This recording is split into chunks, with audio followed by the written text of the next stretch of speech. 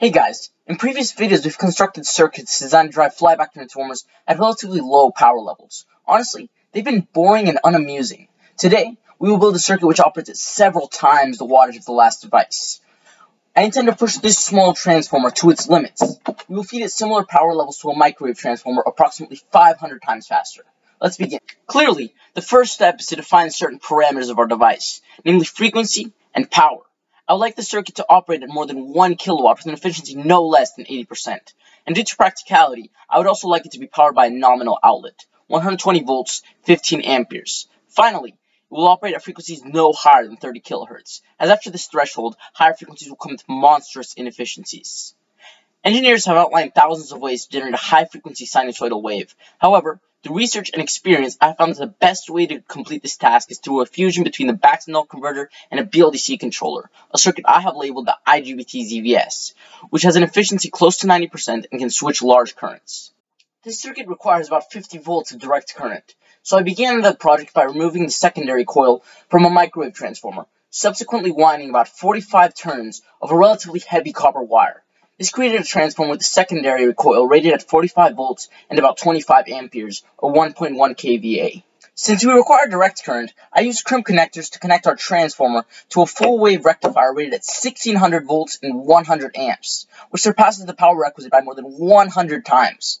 To complete the power supply, I connected a 680 microfarad smoothing capacitor across the DC lines of the rectifier, as is shown. This produced a relatively consistent high-power DC supply. The next and final step was to fabricate the circuit itself. The delineated schematic alongside the list of components necessary for its construction are included in the description. I used the GW30NC12HD IGBT due to its high power rating and wide frequency capabilities. I started by mounting two of these side by side on a large heatsink, as this will be our base point for all further connections. In the next clip, I will be seen soldering all components to these two transistors.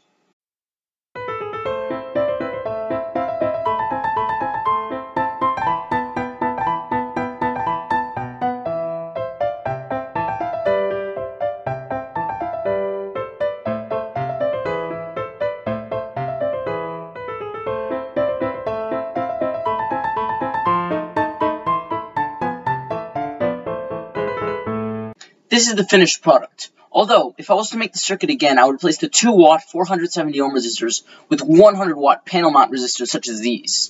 I've included step-by-step instructions for the circuit's construction in the description. Anyway, once the circuit was complete, I wound 14 turns of copper wire with a diameter of 1/10 of an inch around the ferrite of the flyback transformer, and enclosed it in heat shrink to keep it from unwinding.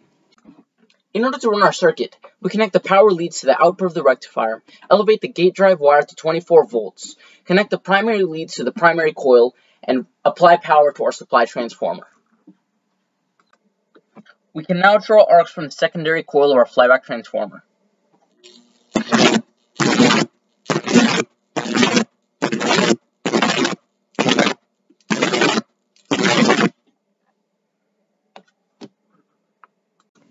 I would like to say that if you wish to attempt this project, I can guarantee inimitable prices for flyback transformers via the link in the description.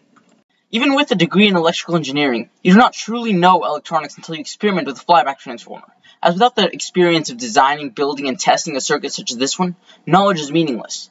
You do not know until you do. This is the reason I encourage all of you to attempt this experiment, as it was not only extremely educational, but also very gratifying to see the results of my knowledge. This has been Electroman. Thanks for watching.